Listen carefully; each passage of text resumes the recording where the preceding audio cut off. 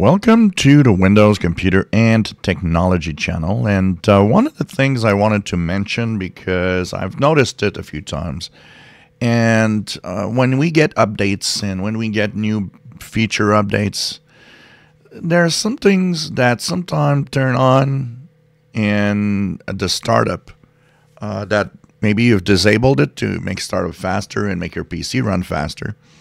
So it's a good idea every time there are big updates to go and check the task manager for what's starting up with your PC.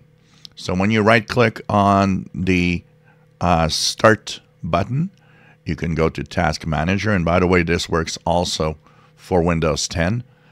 Go into startup apps and look at what is enabled, what starts with your PC, and do you really need it and want it to start with your PC.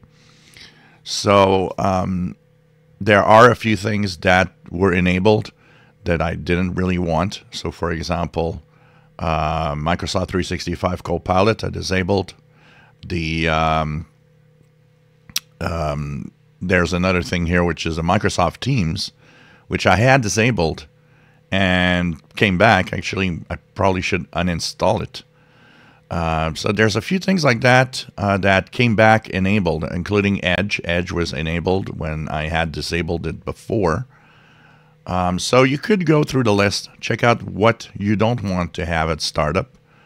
And this is, of course, something that you have to learn a little bit what it is. If you don't know what something is, like for example here, what's this? RAVCPL64.exe. So it has a microphone icon, so it's probably due to the sound card of this computer, which I let enabled.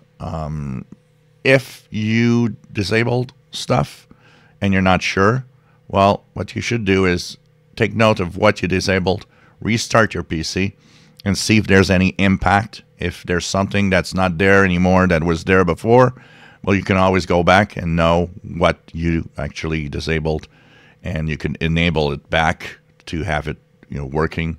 And of course, there's a few things that you don't touch, like the security health system tray, which is the Windows security app, stuff like that, that you don't want to have disabled. And here, for those that wonder about the Microsoft Defender app here, that's a different thing than what I'm using with the antivirus here. It's another one that I've actually tested. I've disabled it because I don't use it, but I kept it because maybe someday I could make a video about something on it.